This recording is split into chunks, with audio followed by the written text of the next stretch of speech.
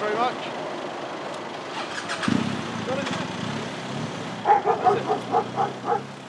A multi-agency regional crackdown on organised crime is taking place in Ipswich. The aim to disrupt criminals who operate across county borders using the roads. Under the Prime Minister's new plans to target organised criminals, county lines and drugs, the number of disruptions like this one will increase by 20% in the next 3 years. 2,000 county lines will be dismantled using £300 million. The head of this regional operation says it is a realistic target for police. I think it's aspirational, which is what we should be working towards, but it's going to take multi-agency response along with police forces working together collaboratively to deal with this sort of crime on our roads. The biggest challenges that we face is the intelligence around who's doing what, making sure that intelligence is fresh, making sure it's valuable.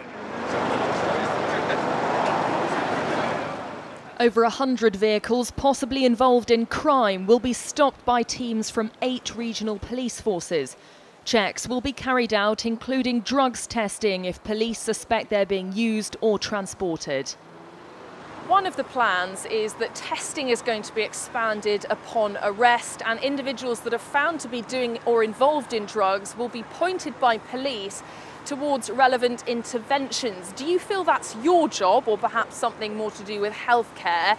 And how is this going to affect the work that you do?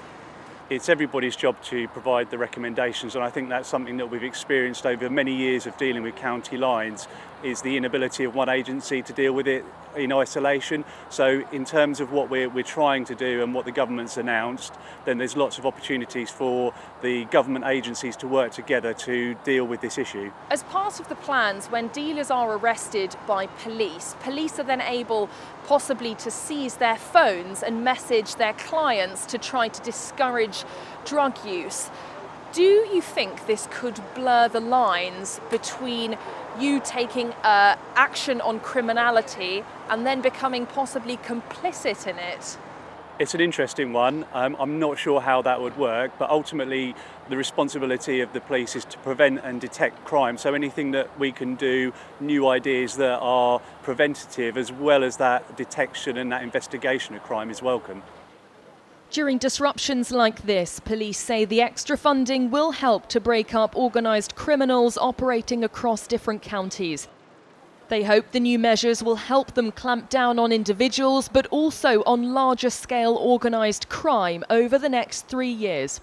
Amelia Harper, GB News, Ipswich.